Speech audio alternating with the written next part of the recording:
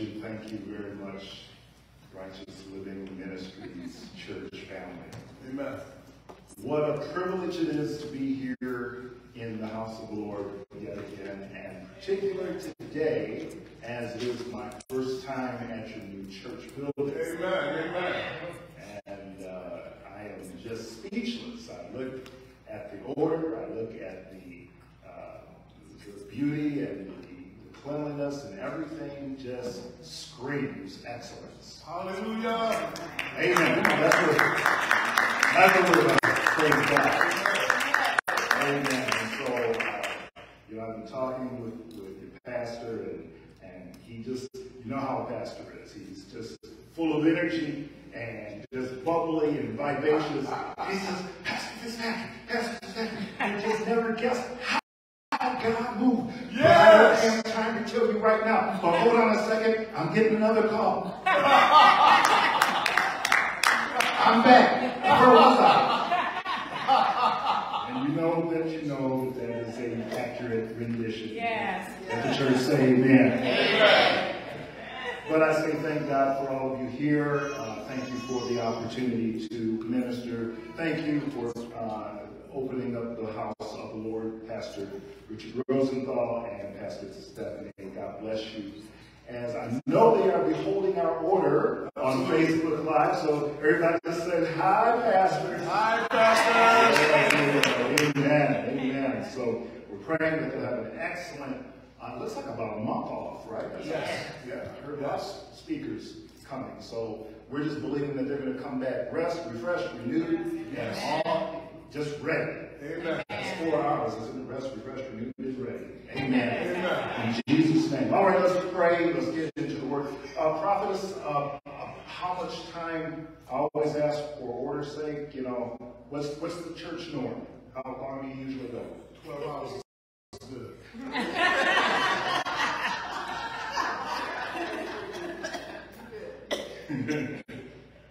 All right, praise the Lord.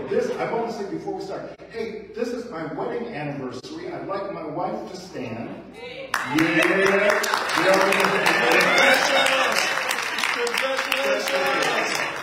Hallelujah. Bless the Lord. Yep. Patrick. Yep. And I were married 5 years ago. We're still honeymooning and enjoying our marriage. And I'll tell you what, I flew her down to Harambe for 5 years ago. And we were married right there in the motherland, just north of the equator. So today we're going to celebrate a little bit later. So if we scoot out a little early, y'all know it's our anniversary.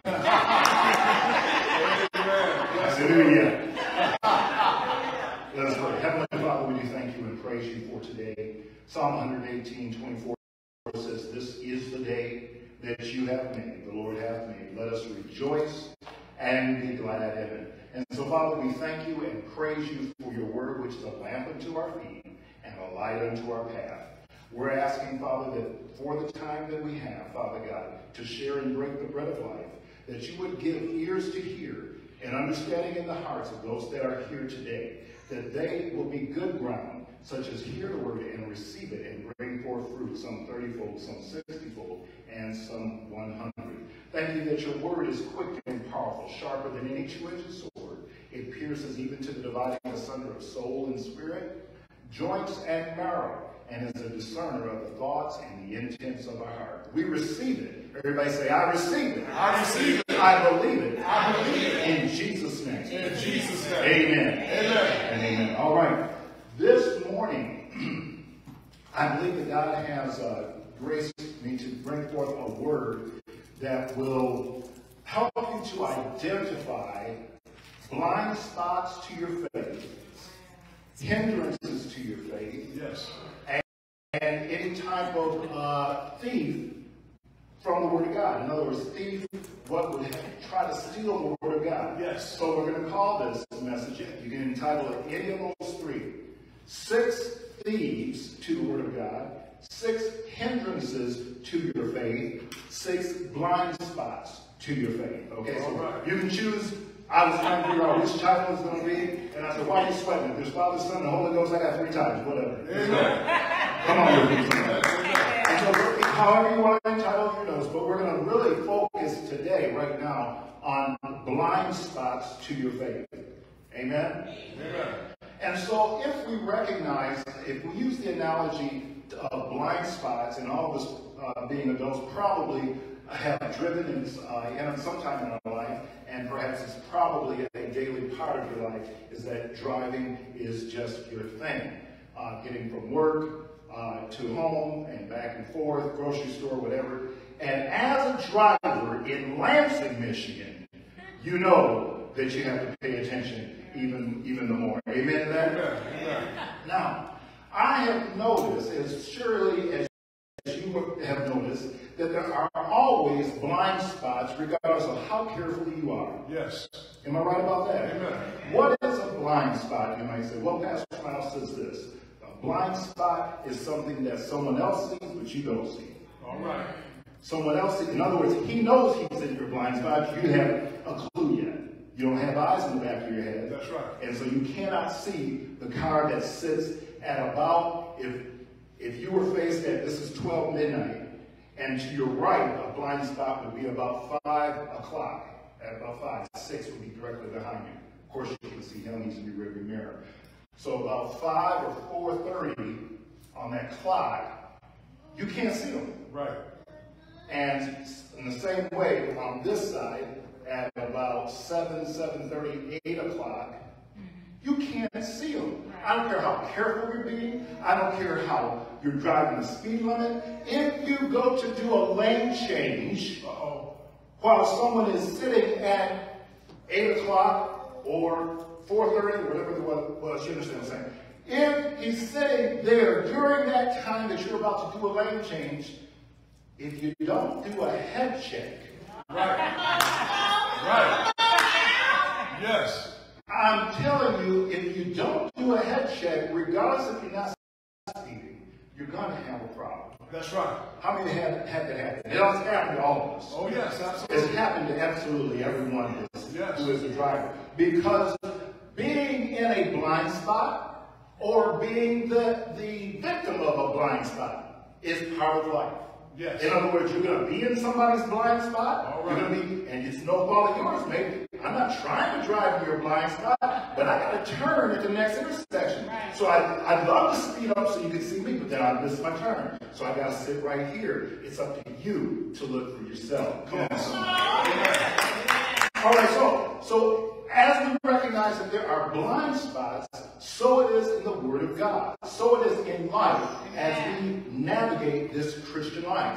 The Bible tells us in Mark chapter 4, Jesus was by the seaside. He began to teach them by parables. Now, it's interesting as we look at the Word of God that he calls this the parable of the sower, or the sower sows the word. What is a sower? A sower is a planter. A planter is one who takes seed and deposits it, in this case, in the hearts of humanity. Okay, this is the sower that sows the word. A farmer plants seed in the ground.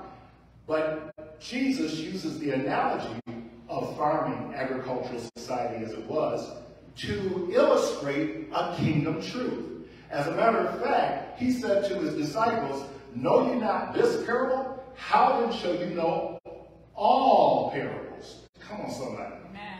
And so, as such, we recognize the importance of understanding this parable. This parable is, I like to call it, the granddaddy of them all. Kind of like the Rose Bowl. Oh, it's football season. I was checking my calendar just yesterday, and I said, "Hey Siri, how many days until college football jumps off?" Come on, somebody.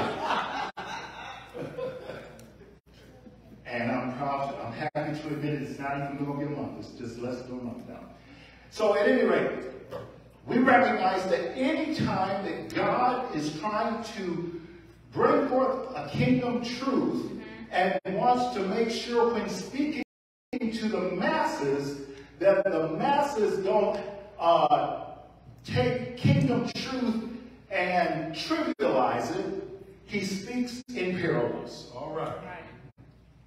See, someone said, well, I know what a parable is. So was that, oh, a parable is Jesus trying to break down the word to make it easier to understand. I'm saying,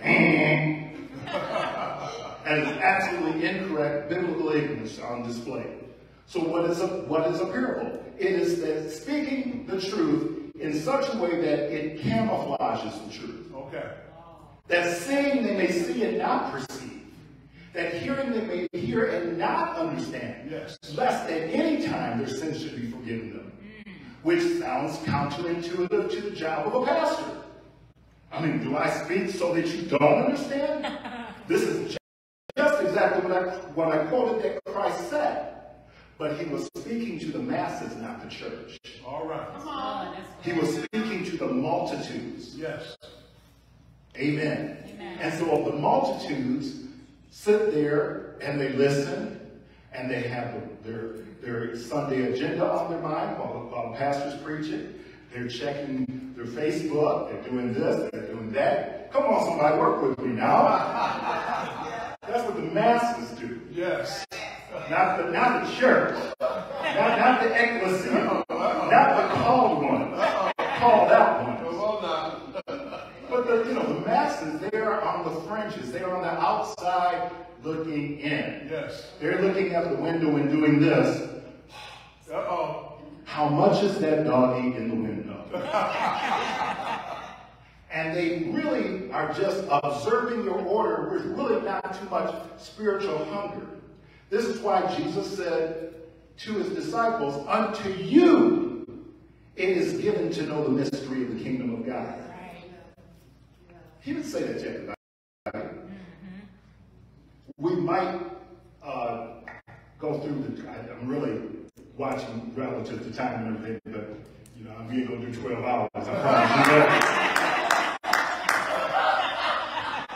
Let me tell you what. If my wife starts tipping out, I'm gonna do this. Amen. Sure say amen.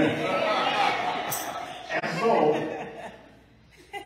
Jesus knew that not everyone present had ears to hear. Now, ears to hear is an old English expression. It doesn't mean that you have two ears, one on each side of your head. That's not what the question is. He that hath an ear to hear, let him hear. It means he that has understanding in his heart. He that has an open heart. We can say it this way. Luke 11 through 13, Matthew 7 through 11 says it this way. Ask, and it shall be given you. Seek, and ye shall find. Knock, and the door shall what? Be opened unto you. For everyone that asketh. Now it's interesting. Let me pause right there. The word, the verbs there, ask, seek, and knock, are written in the present tense, continual, present perfect state, meaning that it says ask and keep on asking. All right. Seek and keep on seeking. All right. Knock and keep on knocking.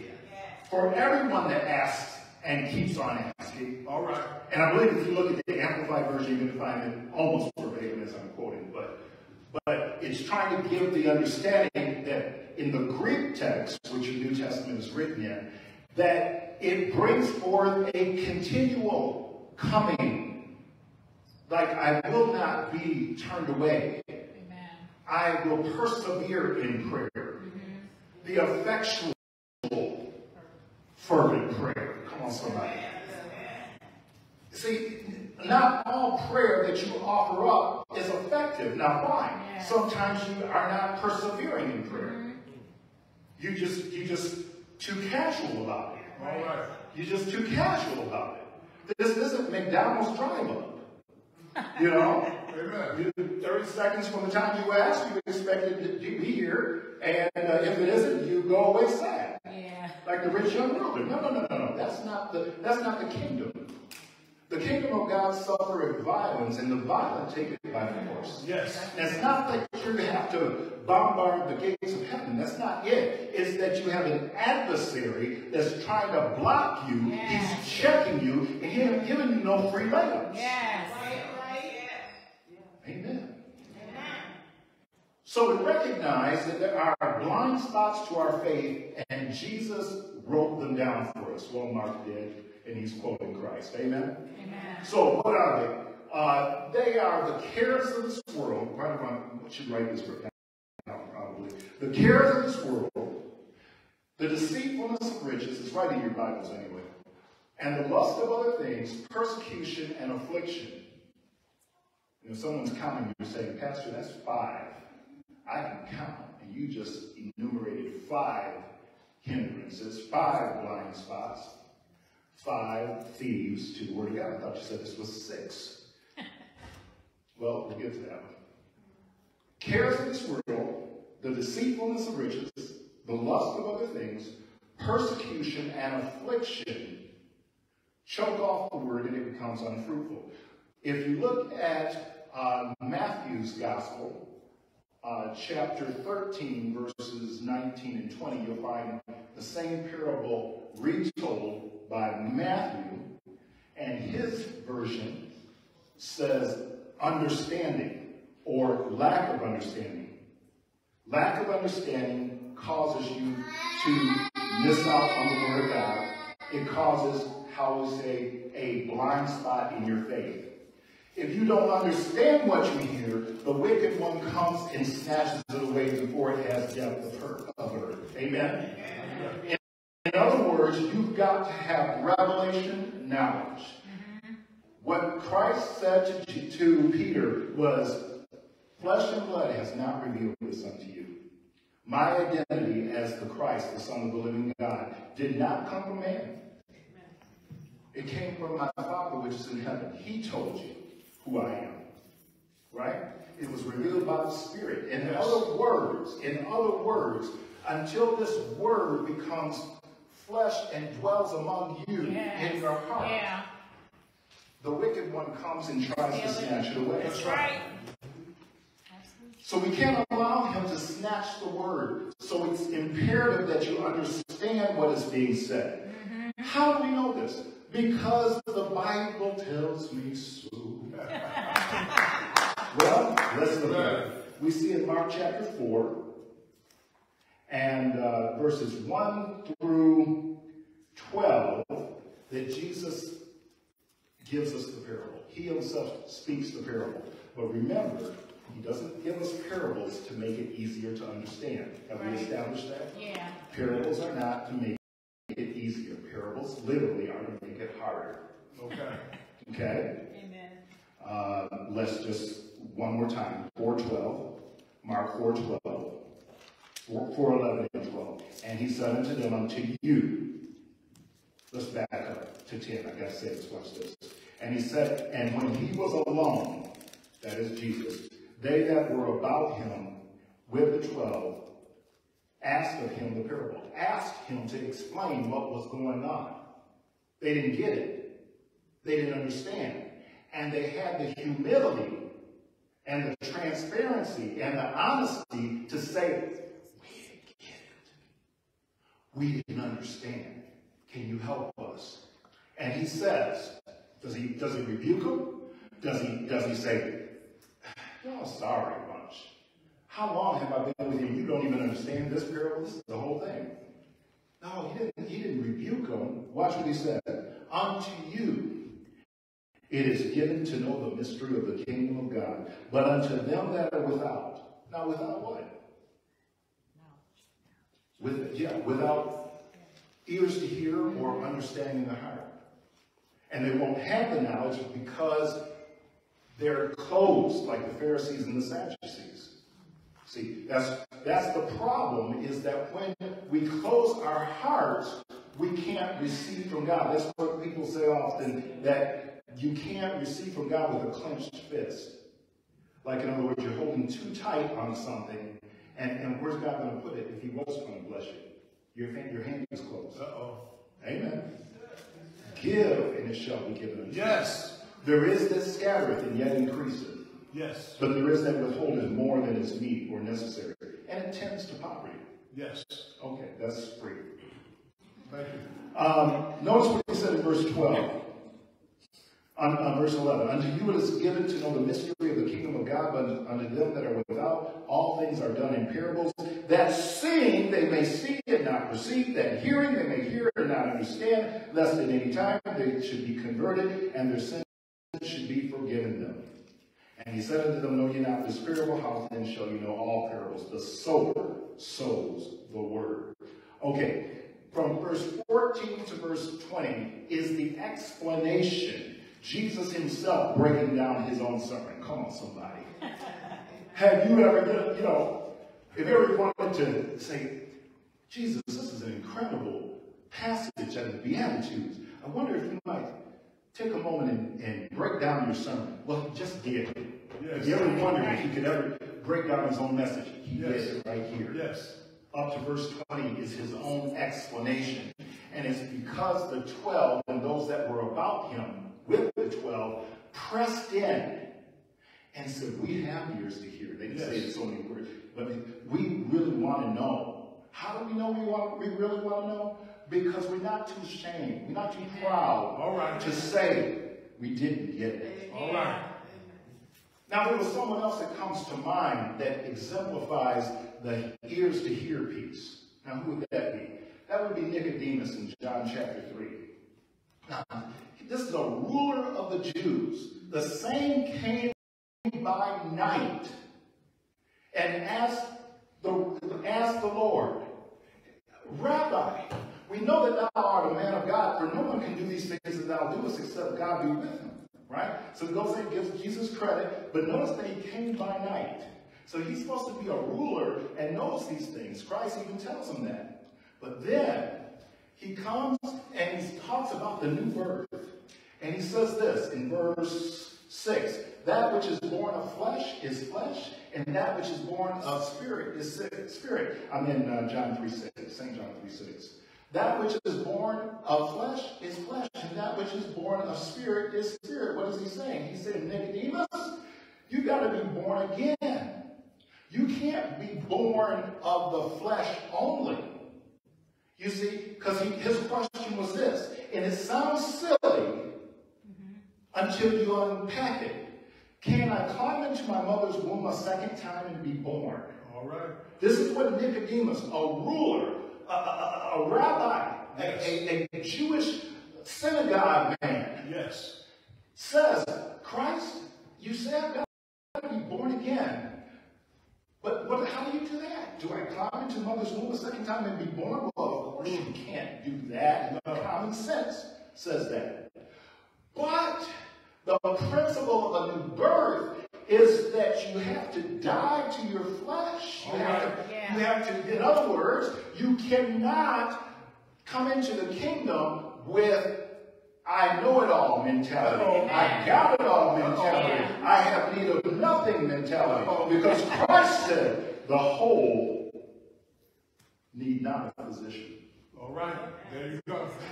That's right. The great physician said, if you're already fixed, what do you need me for? Right. Can I get an amen? Amen. And so Jesus required Nicodemus to have humility. Yes.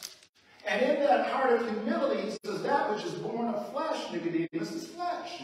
And that which is born of spirit is spirit. Marvel not that I say unto you, you must be born again, for the wind blows where it listeth. Yes. Verse 8.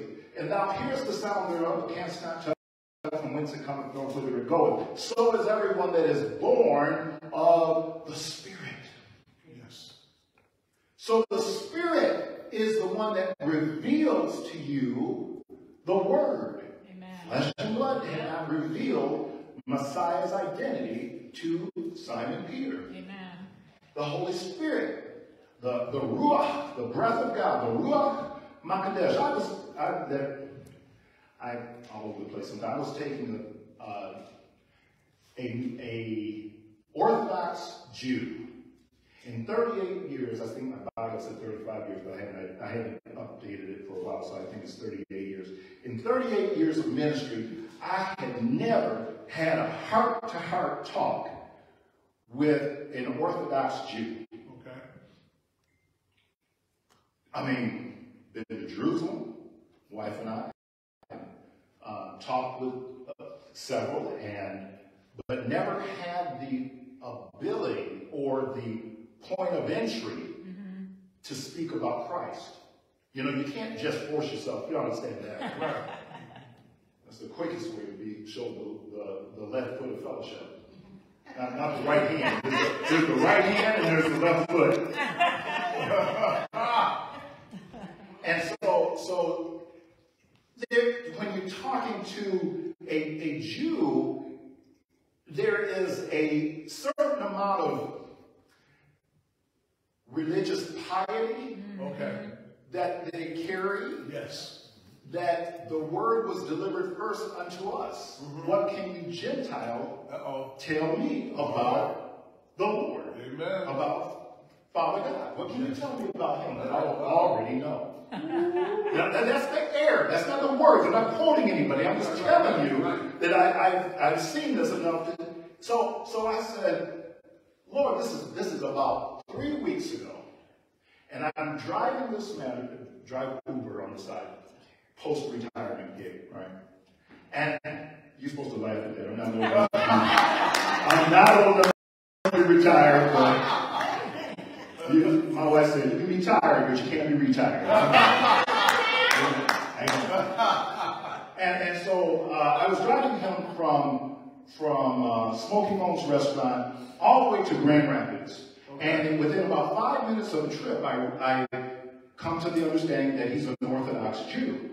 Okay, now I tell you Orthodox Jew as opposed to Messianic Jew. And Messianic would be that they are Christians, that they have received Jesus as Lord. Okay, so Orthodox still believes that Messiah is yet to come. All right, so we're talking, and he finds out. I tell him that I'm a pastor. And we begin to talk, and we begin to talk, and we begin to talk, and we begin to talk, and we begin to talk. How many know that the trip between now, from here to Grand Rapids, is a lot of talking? Or else a very boring, stiff, uncomfortable trip with a total stranger. And I'm just like, I ain't gonna go out like that, you know. Ain't gonna happen. And so we're talking, and I say to him, that he asked me after about 15 minutes in the trip, he said, how did you come to your born-again experience? Which just completely blew me away in the natural. You understand what I'm saying? Here is a Jew asking a Gentile, according to Acts chapter 10, and Cornelius' household was the beginning of the Gentiles coming into the church. Yes. Because the great sheep let down from heaven. Yes. With all manner of four-footed beasts. Come on, somebody. You know your Bibles. What I have called clean, call thou not unclean. Amen. 3 times the vision came. Amen. 3 times the vision came. Yes. And what happened? Peter said, I perceive that God is not talking about shellfish. All right. And barbecue. All right. Come on, somebody. Amen. He said that the Gentiles should come into the church for such a time as this. Yes. And then at Acts 10:44, while Peter yet spake these words, the Holy Ghost fell on all them that heard the word. Come on, somebody. Yeah.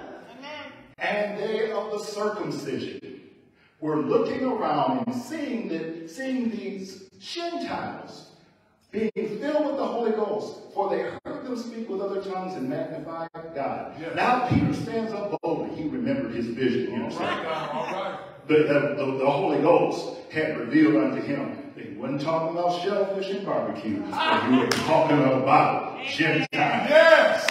You and me. He saw us in that sheep. So then, he said, can any man forbid water that these should not be baptized, which have received the Holy Ghost as well as we? And you could hear a pin drop in that place. That place was just like crickets.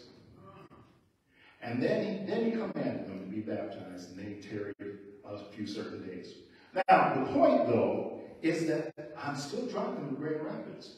And this Jew, this Orthodox Jew, says to me, how did you come to be saved?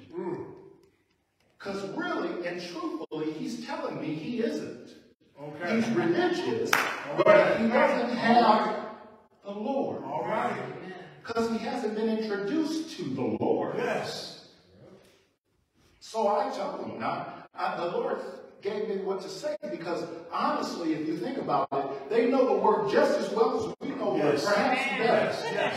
And their bar mitzvah or bat mitzvah, depending on male or female, they have memorized the first 5 books of Moses, which they call it the Torah, or Genesis, Exodus, Leviticus, Numbers, and Deuteronomy. They memorized it. That's right. But you don't tell them. They trip you up in your own book. So I began to. I said the Lord showed me. He said, give them your testimony. Yes. Don't overwhelm him with word. He knows word just like you know word. That's right. I said, okay. I said, you know what? I said, I was in Lansing, Michigan, around as a sophomore at Western Michigan University. I was in Kalamazoo, and my mother called me and said, son, the door is open for you to work again at Fisher Body. Okay. And it's model change over here. You worked there last year. I can get you back in now. And guess what?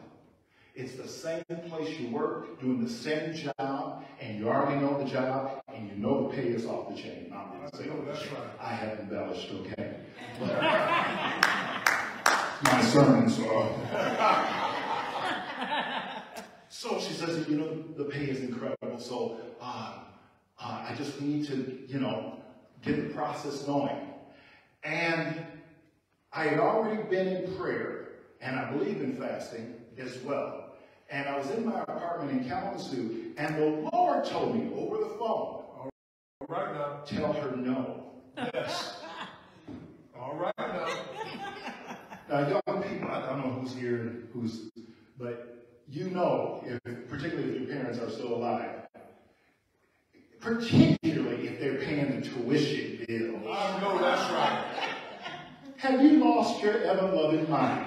Now, I know you're saved now, and I'm happy about it. Right. And filled with the Holy Ghost and that with fire. But I want to know who's paying these tuition bills. Can I go amen? And I didn't even have an answer for her except God will provide. Yes. God will provide himself a lamb. Amen.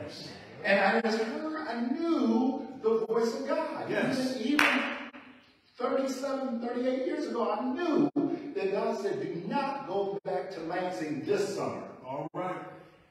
I said, okay, all right. And it took every bit of me, because she gave me that sound and that tone and voice that said, I ain't playing with you. Right. You ain't too old to take over my name. I really was, but she wouldn't believe it. And so I said, Mom, I simply can't. I'm staying here at Western this spring and summer semester. God will provide. End of discussion, and you know how awkward that was. Well, what happened to follow justified my actions. Not that I knew, nor at that time did I believe that anything would be forthcoming, but the place where I was working and cleaning out these special tanks required special equipment. And unbeknownst to those that have been working, the release of the chemicals that were baked into the cleaning tanks, it's kind of hard to explain, but you took jackhammers and release this clay-like, paint-like substance, yes, and then remove it. It was so painstaking. So you're making good money, but you're working hard. That's right. At the same time. Well, that summer, The release of toxic chemicals happened in the very plant, at the very place, at the very station where I would have been assigned. Why? Because the previous summer, I worked in those same tanks. Yes. Now, the foreman hears cries of help, and men are falling and dying like flies in that very place. And then the foreman, you know how they have a white shirt, if they work in a factory, they tuck it in to they tuck their tie into their white shirt. Yes. So it doesn't get caught into any machinery. So he's running at full tilt to check on his men, and he got too close, and he does this. Mother calls me back. You can hear tears in her eyes as she's in her voice. And she said, she tells me the story that I told you. And she said, I am so sorry. I am so sorry. I will never challenge you again on you say you heard from God. Yes. That's it for me. All right. All right. And I told them, so we're still going to Grand Rapids, you understand? Yes. We ain't going nowhere. We're on 96 or wherever. No, that's Detroit. Grand Rapids. 69. And we're making that trip. But this Jew is spellbound. He like this in the back seat. And I told him, I said the following, and this is what brought me to this. 10 minutes ago, I said, the Ruach Makadesh, which is Hebrew for the Holy Spirit. I said, I listened to the Ruach Makadesh. Yes. Like my life depended on it. Yes. Because he asked me, how do you know you're born again? And I could talk about what the Bible says. Because the Bible tells me so. Right. Which is wonderful if you're a believer in the Bible, but what if you don't? All right now.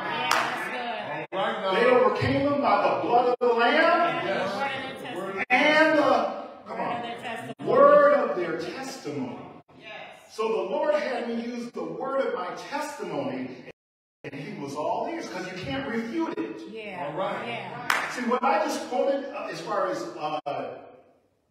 the events that happened at Fisher Body, that's a historical fact. Yeah. Yes. You can Google. I Googled it about 6 months ago. They didn't even have Google or the internet when that happened. Oh, I just dated myself.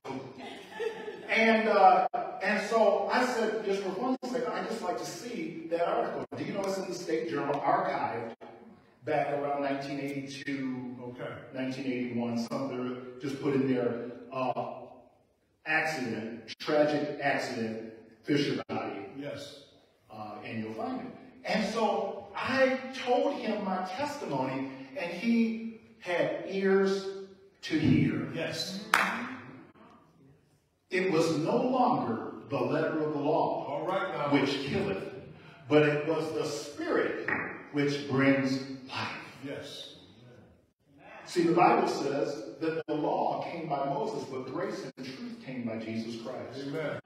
You see, he knew the law of Moses quite well. Touch not, teach not, handle not. Yes. Oh yeah, he knew it better than I did.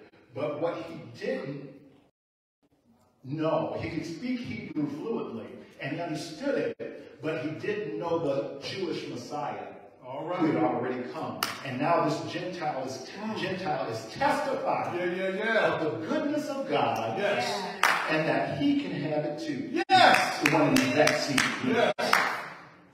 Oh, hallelujah. We're still talking about the cares of this world, the deceitfulness of riches, the lust of other things, persecution, affliction, and lack of understanding.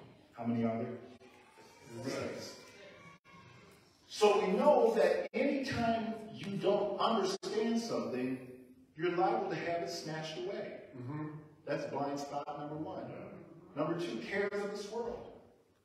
Cares of this world. That simply means anxiety or worry. Distraction. I'm just worried about this. I just don't know. I can't get any peace. I can't. Well, that's the problem. You're giving too much of your peace away. You can't give Johnny a piece of your mind, Sally a piece of your mind, Sylvia a piece of your mind, Marvin a piece of your mind, and then wonder where your peace is. Well, Marvin's got it, Sally's got it, Jimmy's got it, they got it.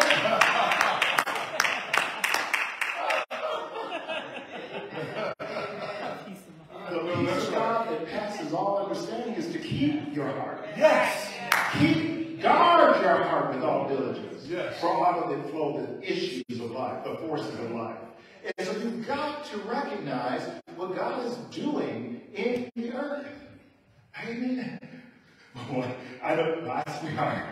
She gets up on, no, we talked before. We are catering dinner at our anniversary. We're catering our dinner, and she's going to check on the food right now. That's what she's doing. Okay. Nice to meet you. All right, thank you, Doc. All right, now, where was I? Cares of this world, deceitfulness, riches, lust of the thing, persecution, affliction. Okay, got it. So, the cares of this world are the anxieties or worries of life. You've got to recognize that anytime you are in worry, you are really not in faith. Right. Okay, so in other words, the worries or the cares of this world, the anxieties of this world have crept in and caused the word to be unfruitful. So how do you stop it? Because I do understand how worry just tries to revisit. It just keeps coming and knocks and says, are you ready to listen to me yet? Like there's going to be two people preaching at all times. It's the voice of doubt or the voice of the Lord. Yes. Yeah. Now, which one you allow to preach to you will determine how far you go in life. Amen. Amen. See that? So now when you see the voice of worry, when you hear the voice of worry, you need to silence it. How do you do that? The Bible says, casting all of your care upon the Lord, for he cares for you. Humble yourself therefore under the mighty hand of God, that he may exalt you in due time, casting all of your care, all of your worry, all of your anxiety. Cast it on Christ. Put it on his shoulders. You know, he's called the Ancient of Days. He's been around a lot longer than I have. But there's nothing new under the sun. You haven't seen, there's nothing he has not seen. And so, since there's nothing new under the sun, and he's called the Ancient of Days, and he never sleeps, I am therefore going to sleep. Amen. You know, you can't sleep at night. Why? I'm worried about, no. I cast all my care upon the Lord. Yes. Because he cares for me. Yes. I'm now going to lay myself down to sleep. Amen. Amen? Amen. Deceitfulness of riches. What is a deceitfulness of riches? Some people think, well, that's a rich man's sin. Could be, but I see poor people have struggling with it as well. That's right. Yeah. I mean, and what it's saying is this: you are deceived by riches to think that if I just had it, all my problems would go away. You've been deceived. See? You're deceived by riches. That's right. And you don't even have it yet, and you're deceived by it. That's right. Because it is preached a false gospel. The gospel, if you just had me, all would be well. See, that's deceitfulness of riches. So trusting in your riches or wishing you had it when you have the Ancient of Days living on the inside All right now. is being deceived by it. Cares of this world, deceitfulness of riches, lust of other things. Lust simply means strong desire. Strong desire. Yes. It can have a sexual connotation, but it doesn't have to. Right. So do you have any strong desire that is over the Word of God? So it could be a strong desire to have 5,000 friends on Facebook. Right. To develop a social media presence and brand yourself. There's nothing wrong with anything that I said in balance. But do you love that more than him? All right. And this word? Yes. Because taking that out of priority, and you know, it's like, I can't seem to get in the word. I can't get the word. Yeah, but your phone is measuring your screen time. Check and see how much screen time that you're giving the Mark Zuckerberg, and then ask yourself how much book time, FaceTime are you giving to Jesus Christ? All right now. Amen. I'm just saying. It's not necessarily, I'm not trying to preach law to you, because I'm not. I promise you that. I'm a grace man. But by the same token, whatever you sow, you're going to reap. So if you give Mark Zuckerberg 7 hours a day checking statuses, you know, you're at a red light, you got to reply to somebody. And they have beeping at you. Saying, would you please drive? Right. And you're saying, okay, I will, just as soon as I finish my status. How many know you're out of balance? Yeah. That's all. That's all we're saying. You're out of balance. Okay, so cares of this world, deceitfulness of riches, lust of other things, persecution. Persecution is when you are afflicted. Well, persecution is someone saying something about you for the reason of your faith. You know, like, because you're a Christian, I'm not going to give you a break. All right, well, so be it. Let's let my Heavenly Father handle that. I'm not going to sweat that, but I'm going to give it to God. Now, if you haven't experienced persecution for a while, ask yourself, how salty are you? Yeah, that's all. That's all. And because if you are in a go along to get along mentality, then you're not letting your light shine. Yeah. If you're letting your light shine, you're going to get some persecution. That's right. Because you're not greater than your Lord. Yes. If they persecuted me, they'll persecute you. That's what he said. That's right. That's what he said. That's right. So persecution, affliction, and of course lack of understanding. These are the 6 P's of the Word of God. Now, after this is all over, the Lord says, let's go to the other side. We're over in Mark chapter 5 now. I'm about wrapping this up, but you've got to see this. You've got to see this. Don't miss this part. I know how we get, about when you think of, when the pastor says, when the preacher says, I'm in closing. The thing out of the preacher, Paul says, in closing, and the members say, thank you, Jesus. Come on now, you can laugh. That was a joke, but most of the time, preachers have about 3 in closings. They got 3 points to their sermon, they got 3 closes, like it's like an airplane circling the tower, trying to look for the point of entry. But I got to show you Mark chapter 5 because Jesus has let us go to the other side. And I did not understand how important it was to go to the other side. I didn't really get the significance of going to the other side. Sure, I know that in Mark 5, the madman of Gadara, all right, the Gadarene demoniac is there on the other side. He cuts himself. He's in the graveyard. Yes. He can't be bound with fetters. And I know that. And it's like, wow. So someone needs deliverance on the other side. I get that. I get that. And that's true.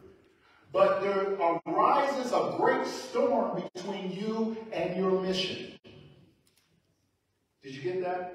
There's always going to arise opposition to your mission. Amen. So these hindrances, these roadblocks, these blind spots to your faith have to be identified or you won't go to the other side. Simple as that. Because the first storm that rises up, you're going to say, carest thou not that I perish? Uh-oh. Like the disciples did. Yes. Master, don't you care that we perish? Master, don't you care that we perish? Don't you see the storm? Don't you see we are experienced fishermen? And we have seen our share of storms. We've never seen one like this. Don't you care that we're about to die? I told you one of these hindrances is the cares of this world. Master, carest thou not that we perish? So they've already found a blind spot. You're right, we've found a blind spot for them. Now, what I did not realize, and I need you to understand, is that where they were going was to what's called Gadarene. Gadarene, or Gadara, was the capital at that time of the Decapolis. Decapolis was, in fact, it stands for 10 cities. Deca is like decade, right? So a decade, Decapolis, 10 cities. And I thought about it like this. It's kind of like the Big Ten. I'm talking about, sports again. Because I was like, Lord, why is there more? They should only be 10 teams in the Big Ten. It don't even make sense no more. It's like, how many teams do you think are in the Big Ten? Show of hands. 14. 14 is not even right. What? Y'all can't do simple math? No, that's what I'm thinking to myself. Why do we call it the Big Ten if we're going to let 11 in? Or 12 in, or 13 or 14? How many did you say, Prophetess? You think 16? She said 6. Who's somebody said 16? I don't know how many there are. All I know it ain't 10. All I know is I promise you there are more teams than 10 in the Big Ten. Well, the same was true in the Decapolis. Decapolis, just like Superman was really from Krypton, but he ministered in Metropolis. Jesus is from Bethlehem, and he must needs go to the other side to get to the Decapolis. Right. Superman had Metropolis, Jesus had Decapolis. Okay, come on now. But the Decapolis had more than 10 cities. It was like, 16 or so, something like that. And it represented the worst that society had to offer. Yes. It was Hellenistic, as in Helen, H-E-L-E-N, not hellish, although it was that too. It was Hellenistic, it was hedonism on display, and it was everything that a Jew abhorred and was told to stay away from. So then when Jesus says to his disciples, let us go to the other side, they're like Peter said about the sheep. Not so, Lord. Are you kidding me? Nothing unclean has passed my Jewish lips.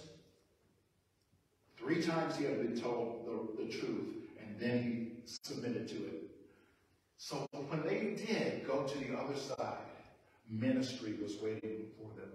I submit to you that Righteous Living Ministries will experience its greatest breakthrough and victory when corporately you say, let us go to the other side. Yeah. Yes. Yeah. Your pastors have brought forth an incredible breakthrough ministry, a word of reconciliation, a word of redemption, Yes. and have literally walked on the water, so to speak, Amen. and moved into the Decapolis. All right now. Amen. Amen. Moved into Metropolis. All right. All right. And I wonder if there are any Superman with capes. I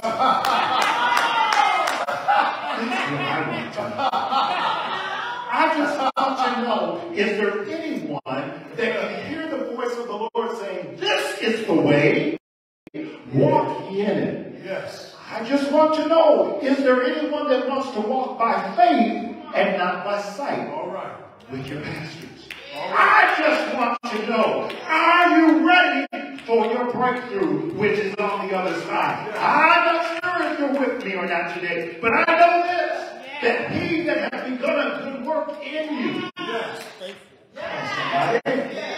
shall continue to perform it till the day of Jesus Christ. Yes. The Bible says, now unto him who is able to do exceeding, abundantly above all that you can ask or think. Yes. And it is according to the power that works within you. This is how we get our breakthrough. Yes. But you've got to go to the other side. Yes. You've got to go Yes. to Decapolis. Yes. And while you're on your way, don't forget to check your blind spot. I know that's right. I know that's right. When God begins to reveal to you what you're called to do, there ain't a devil in hell strong enough to stop the child of God, the Holy Ghost, to bring forth the word of God, and you will walk by faith. Yes. Hallelujah. Oh, hallelujah. Oh, Jesus. I know that your greatest days are ahead of you. Yes. God has shown me. I did a drive-by last night. I just want to make, you don't go to church, you don't want to, can't find the building, can't find it. If Siri goes on strike and can't find my building for me, I'm kind of tore up from the floor up, right? Preacher can't find no church building. My goodness, how are we going to slay souls and can't find the church? So I said, let me do a drive-by. So I do a drive-by and drive by the area and everything. And I think I just saw two policemen at the corner of Astor, and I said, oh, that's interesting. That's good. I guess it's good. And I just kept driving, and then they saw me driving around again. I must needs go to the other side. Oh, Wednesday, praise the Lord. But my point is that you have moved into the Decapolis. You have gone to where no man has gone before. All right. You are ready to go into depths and heights and riches of his grace and save to a lost and dying community. Yes. The words that I speak, John 6:63, are spirit, yes, and they are life. Yes. Amen. Amen. I wonder if there's one today with every head bowed and every eye closed. Is there one today that said, Pastor, would you pray for me? I perhaps am like that Jew. I've heard about the kingdom and I know a lot of scripture, but truth be told, I don't know if I'm saved or not, and I want to be saved. Is there one today that would say, with great humility and transparency, with no one looking around, every head bowed, every eye closed, but I'm looking right now, is there anyone that would slip their hand up and say, Pastor, pray for me, I want to be saved? And then I'll lead everyone in this prayer of faith confession. Anyone at all? Thank you. I see that hand. You may put it down. Anyone else? No one looking around. It's no one's business. Except Jesus. Anyone else? All right. Say this with me. This is everyone. Everyone's going to say this confession together. Okay, are you ready? Heavenly Father. Heavenly Father. I come before you now. I come before you now. In the name of Jesus. In the name of Jesus. Your word says. Your word says. Whoever calls upon the name of the Lord. Whoever calls upon the name of the Lord. Shall be saved. Shall be saved. Lord Jesus. Lord Jesus. I call upon you. I call upon you. To save you. To save me. To make me whole. To make me whole. To make me clean. To make me clean. In the name of Jesus. In the name of Jesus. Your word says. Your word says. If I confess with my mouth. If I confess with my mouth. The Lord Jesus. The Lord Jesus. And believe in my heart. Believe in my heart. That God has raised Jesus from the dead. That God has raised Jesus from the dead. I'd be saved. I'd be saved. I believe it. I believe it. I confess it. I confess it. Jesus. Jesus. You are my Lord. You are my Lord. Thank you. Thank you. Amen. Amen. Hallelujah. Hallelujah. Hallelujah. Hallelujah. Thank you, Jesus. Thank you, Jesus. Hallelujah. I want to close with the prayer in Numbers chapter 6, verses 22 through 24. This happens to be the oldest prayer in the Hebrew, in the Hebraic teaching. Numbers it's called the Aaronic priestly blessing. Okay? And so, as we pray, can we stand? And then I will turn it back into the hands of the prophets and other church officials, and we'll be concluding. But let us pray. I'm going to pray over you in the original Hebrew, and then I'll translate it into English. Heavenly Father, right now, in the name of Jesus, I bless your people. I do thank you so much that they do have ears to hear.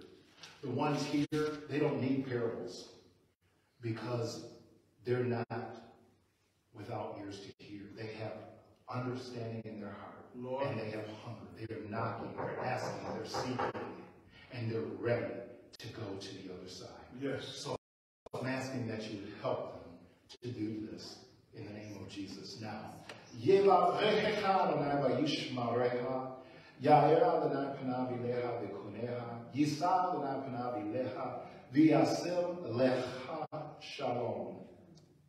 the name of Yeshua HaMashiach. Father, I'm asking that you would bless your people. May you keep them or preserve them. Lift up your countenance upon them. Smile upon them. Be gracious unto them, Father. Give your grace, your chesed to them. And demonstrate your abundant peace, your shalom. Yes. In the name of the Father, Son, and Holy Spirit, we pray. Amen. Amen. Amen.